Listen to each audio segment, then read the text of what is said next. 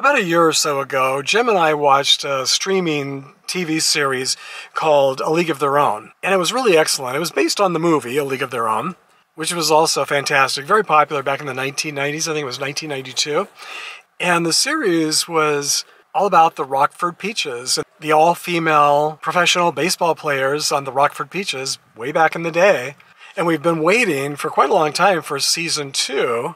And then at one point we heard that they were only going to be renewing it for 4 episodes. I guess it wasn't very popular. And then a few months after that, we heard that they weren't renewing it at all, which is too bad because it was really well done and a bit of a surprise since the movie was so popular. And just on a personal level, I was interested because 3 of the female baseball players are laid to rest right here in Palm Springs. Well, the Palm Springs area. They're actually laid to rest at Forest Lawn in Cathedral City, which is right next door to Palm Springs. And some of you may remember, if you watch my other channel, the Graveyard channel, that I visited 2 of their grave sites, actually their niches. They were cremated and inurned in a cremation niche. And then about a year after that, I think it was my friend Craig who contacted me to let me know that another one of them had also been buried here or laid to rest. She wasn't cremated.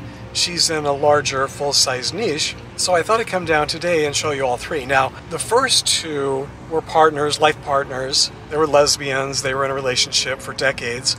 And they're laid to rest here together forever. The most recent one, I can't find any information about if she was ever married. There's no information on her Wikipedia page or on her Find a Grave Memorial page, so I don't know if she was a member of the LGBTQ plus community or not. Not that it matters, but I'm guessing they must have all 3 been friends. They were all on the same leagues. They all played baseball together at the same time. I believe all 3 of them were in the movie, had cameos in the movie, and 2 of the characters in the movie were based on 2 of them.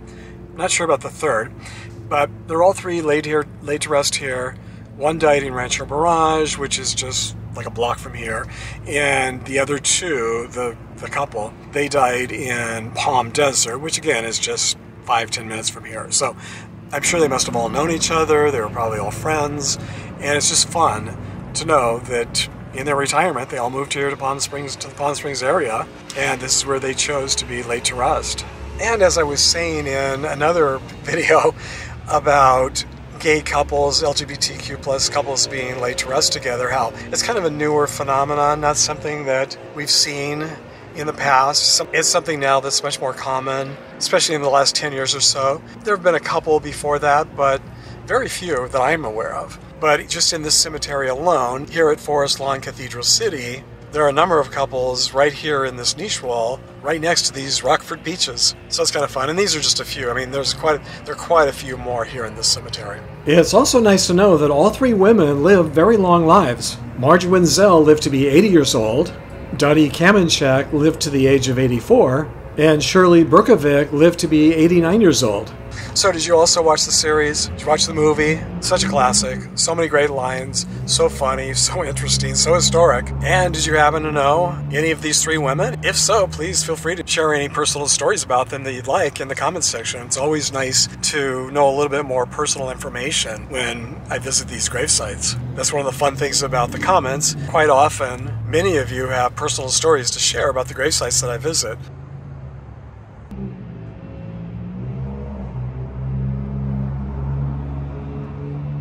So until our next trip to the cemetery together, thanks for sharing the memories, everybody.